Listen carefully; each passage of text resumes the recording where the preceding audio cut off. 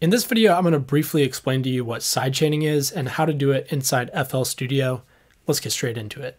What's up, my producer friends? I'm David with anothermonsterproductions.com. If you're new to the channel, I do a lot of FL Studio related tutorials, specifically a lot of sound design stuff within stock FL Studio plugins. Plus I have a bunch of just regular production tutorials on here as well. So check that stuff out if you're interested. If you don't know, sidechaining or sidechain compression is the process of essentially eliminating one particular element of your mix to make room for another part. A good example of this is a kick and a sub bass, which can be fighting for similar frequencies. There's not really a whole lot of room down there in the sub regions of your mix. So that's where sidechaining comes in, and we actually duck out or eliminate the sub every time the kick hits so that the kick can punch through the mix harder and also take up less headroom in your mix. Now in certain genres like EDM, for example, sidechaining goes beyond just this example, and it's actually more of an aesthetic thing and can be used in more of a creative way where you might sidechain synths, you might sidechain white noise, and it's done more to give it this sort of pumping sound or to just make tons of room for the kick to really punch through the mix. So with all that being said, let's go ahead and jump into FL Studio and I'll show you how to do it inside FL Studio. All right, so I'm here inside FL Studio 20. It really doesn't matter if you're using FL Studio 20 or an older version. It's going to be the same process no matter what. And there are actually many different ways to sidechain inside FL Studio. A very common way to do sidechain compression is with an actual compressor, but the technique that I'm going to be showing you in today's tutorial is actually a little bit different. I'm actually going to be just using volume automation to achieve the same process that you would with a compressor. So I've got this little beat that I'm working on right now, and I want to go ahead and show you what it sounds like before sidechaining and after sidechaining, and then I'm going to show you how to actually sidechain. So let's take a listen. Right now, this section right here is before any sidechaining, so there's no sidechain compression going on. Let's go ahead and take a listen.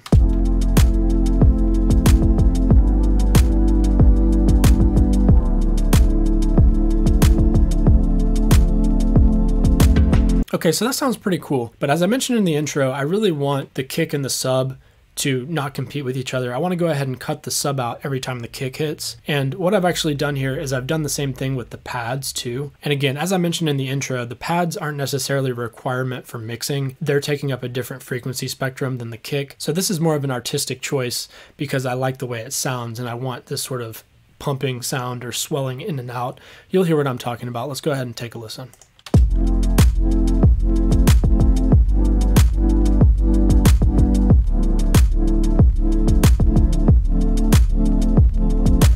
So you can really hear the difference there. This is a pretty heavy sidechain, and you can really hear it kind of breathes life into this. It makes it have this movement and this pumping sensation. All right, so first things first, what I want to do is go ahead and make sure that my sub or whatever instrument that I'm going to be sidechaining to the kick is linked into a free mixer track or routed to the mixer. So in our case, our sub is this instrument here. It's a helm. And so I can route it to a free mixer track by linking it via this option up here, or I can just go into my plugin options and go to route to free mixer track this way. You can also hit Control L. And then once you have it routed to a free mixer track, here it is here.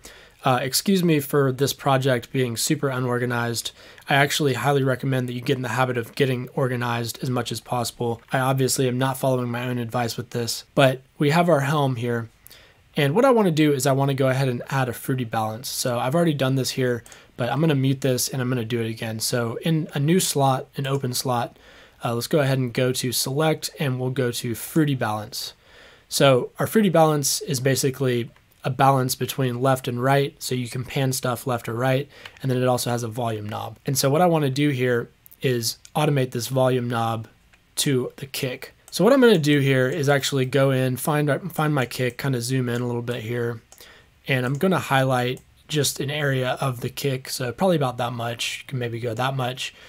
And then I'm going to go back into my mixer, and once again, I'm going to go back into my fruity balance, and I'm going to right click on this, go down to create automation clip, and then the automation clip shows up here on the playlist. And now I can shape this automation clip to the shape of this kick sample here. So I can drag this up to get it closer, zoom in even more if I want to. And what I like to do is right click to create a new point, and then always make sure that your automation clip is going back up to the same volume that it was previously at the end. So that's why I like to right click to add new points instead of messing with the points that are already there. So then I'll add another point here, and then I can Alt and click to drag it off the grid a little bit, and I can kind of shape this to the way that the kick looks. And so then I can maybe bring this up a little bit here, kind of do like this number.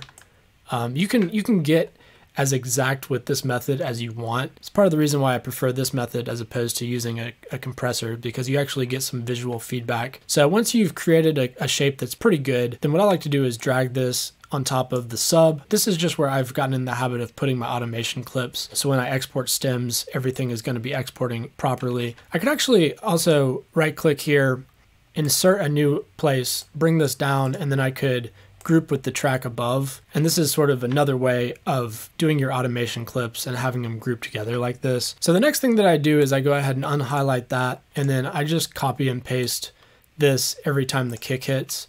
Sometimes it can be helpful to kind of bring this up above the kick a little bit while you paint this in. So I'm just going to do every time the kick hits on every beat of the measure. And then once you've done a number of those, we can go ahead and highlight these by hitting Control and then clicking and highlighting everything. And then if you hit Shift, you can drag this stuff over. This is sort of a quick copy and paste. And we can just continue to do this over and over again until we've done enough sidechain. And once I've completed that, then I can highlight everything and once again bring it back down on top of that sub. All right, cool. So let me go ahead and mute these pads, and we'll go ahead and take a look and listen to what this sounds like here.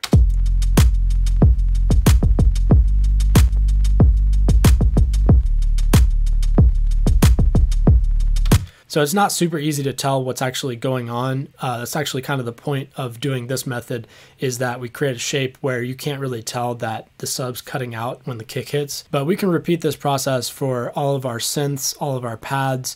And then if you want to just create one fruity balance and then link everything to it, sort of like a bus, you could also do that. Basically, we just come into a free slot here, and then we could put a fruity balance here. We can rename this, let's name it Sidechain. And then we can route any instruments to this sidechain. So for example, this, I already have this instrument actually routed to something else, but let's say I wanted to route this to this and this to that. So I've got this highlighted, and I can go ahead and right click this and just go to route to this track only.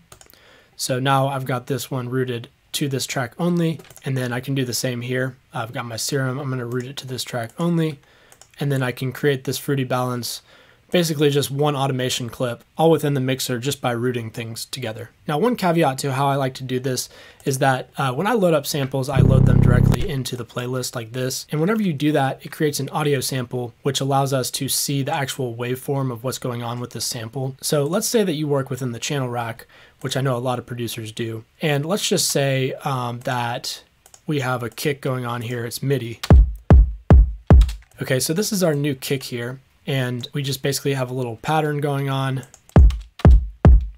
And what I want to do is I want to sidechain my 808 or my sub to this new kick that I've created, but there's no waveform. So if you want to turn your MIDI into audio so that you can see the waveform, kind of how I showed you in the first example, then we can just right click, make sure you're in your MIDI pattern here. We can just right click this. We can do quick render as audio clip. That'll create an audio clip, which will show up here in our audio section. And you can just drag this over, and now we have our waveform showing up here, and we can sidechain to it as I showed you in the first example. As I mentioned in the beginning of this tutorial, there are a lot of different ways to sidechain within FL Studio. I've tried pretty much all of them, and this is my personal preferred way to do things. This is how I teach my students how to do sidechaining. It's what I highly recommend that you do.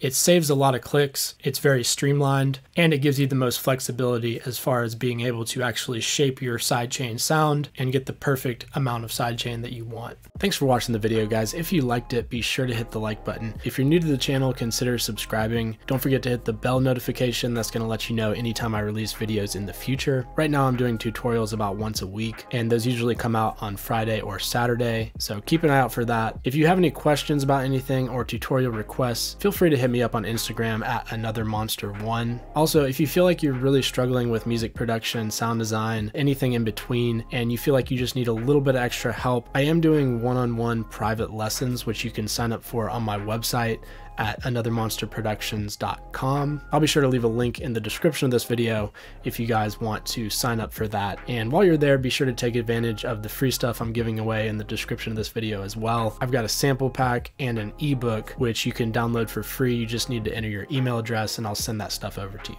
And as always, I will see you in the next video.